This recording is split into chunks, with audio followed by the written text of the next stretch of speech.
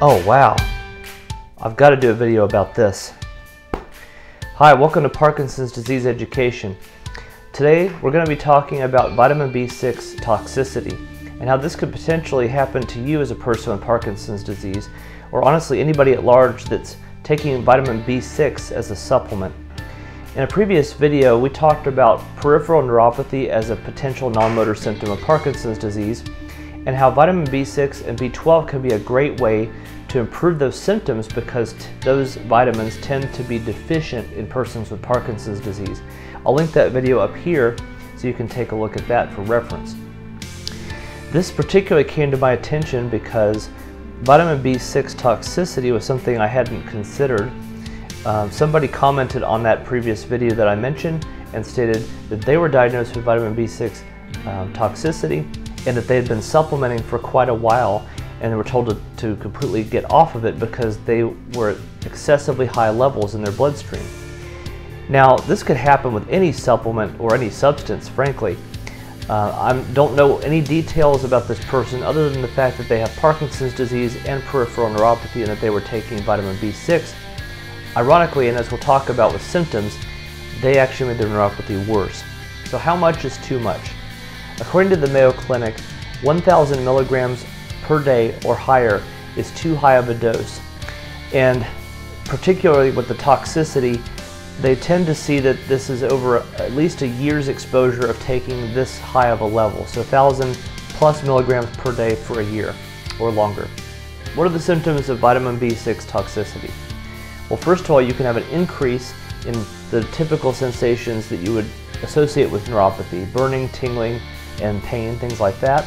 You can also have ataxia, which is involuntary or uncoordinated movements of the body. You can have skin lesions, almost like a burn-like lesion that can grow on the skin throughout the body. And you can also have nausea and potentially other gastric symptoms. So how does one treat vitamin B6 toxicity? Essentially stopping the supplements immediately is the number one thing, because you need to let your body continue to get that out of your system. Naturally, we're exposed to vitamin B6 and B12 and other B vitamins through simply the foods that we eat. Nobody is going to have this level of B6 unless they're supplementing. In the case of this person, I don't know who recommended the supplements to them, but I can assure you it probably wasn't a healthcare professional, because nobody would tell somebody to take an excessive amount of a supplement like this without really knowing that person's metabolism.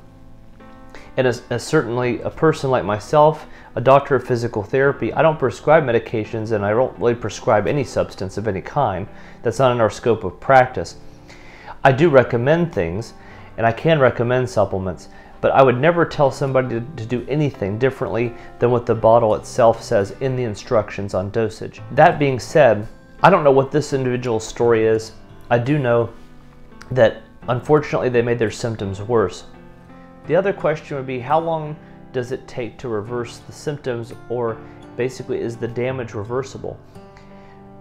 The answer is yes and no, because you could potentially improve the symptoms, reduce the damage, or at least improve the symptoms and heal the damage. And again, the length of time is unknown because it depends on how long the person was taking it and how high of a dose.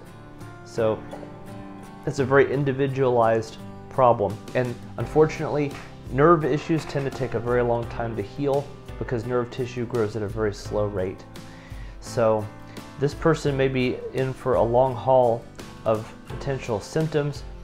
And if this happens to somebody else out there, just know that you may continue to have neuropathy symptoms if you do have B6 toxicity, which is kind of ironic considering that that's really what we're trying to treat is neuropathy.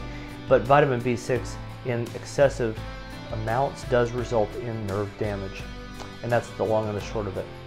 So I want to thank you for watching this video today. I hope you found this impactful, and I want to urge you, please, please, please, as a healthcare professional, I strongly urge you to consult with a professional before taking anything that is not in your ordinary routine.